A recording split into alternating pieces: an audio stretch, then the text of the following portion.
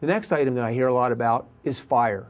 It's an objection because people think that, well, foam is an issue, foam is going to burn, foam is going to shrink or melt and things of that nature, and therefore if it burns up, we can't build houses out of it. Well, if that were true, we would also notice that wood studs burn, and therefore we shouldn't be building out of wood studs. The fact is, as we talked about before, is that fire and the tests that go along with fire are done to assemblies.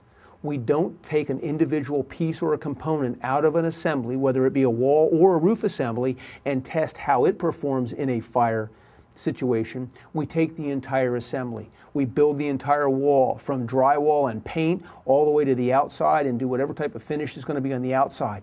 And that assembly is tested for fire.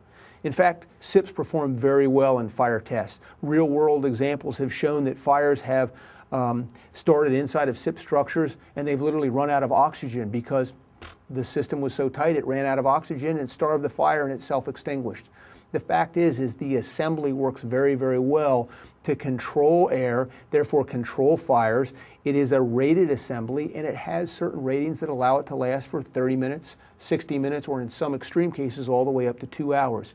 These are ASTM tests that are done on the assembly, and as long as you've tested the assembly and it performs very well, fire is really not an issue when you start thinking about how the individual foam or the wood skin responds to fire issues.